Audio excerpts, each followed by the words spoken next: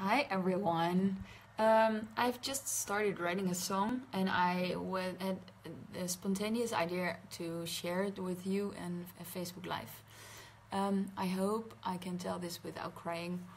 Uh, I woke up today and it was one of those rare mornings where I could lay in my bed and muse a little before I got up. Um, that doesn't happen to me a lot because I have kids and I work night shifts sometimes.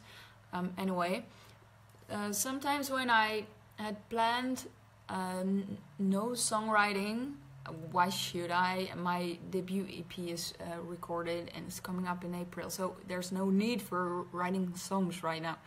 But I had this idea that was bubbling inside for a long time without me realizing it was there. And this morning I mused and I rushed to the desk in my pajamas and started writing some things and crying. Now, me getting emotional with writing a song, I always see it as a good thing. It's just a sign that it is real and it touches me. So I'm not concerned about that. Anyway, blah blah blah. I realize that I'm standing here learning how to allow myself to shine. It has been a little bit of a struggle to know that I'm worth it doing what I love, which is writing songs and inspiring others to do the same. Now, my mother went through stuff in her life, and without knowing, she cleared the way for me to do what I do now. And just like her mom did, my grandma, she grew up during the Second World War in a part of the Netherlands where the culture is to shut up and do as you are told. Who are you to take any stage for yourself? Modesty was the greatest good. Again, her mom must have been growing up in the First World War.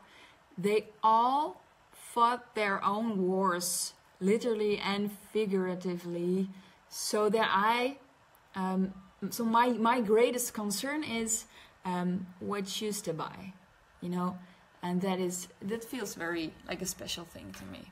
Now, so the first verse, this is really before I start writing the actual song. The first verse is going to be about my grandmother, my grandmother's grandmother, holding her child in a shelter during the First World War, and that child becomes the mother of my grandmother. Then the story goes on about my grandmother getting married and have children because she had no choice. She told us a few times, since we have a choice, we shouldn't have children. She raised my mom during the time that women got the first rights and freedom of choice. As a young adult, my mom had feminist ideas, but she grew up in this culture too, like of the culture of not talking, not taking the stage for your own individual freedom. So it was still there. I'm a mom of two beautiful daughters. Thank heaven their greatest concern is not if, but what we're going to eat tonight. Now the course of the song has to be about allowing myself to shine because they opened doors for me to do what I do, and it would be such a waste if I don't do it. Now I have the choice and I have the desire, and I pass it on to my children too. And the last part of the song might be about me struggling with things in our time, like the economic situation, economic system, I mean, and then technology coming up while we're not educated for it, stuff like that, etc.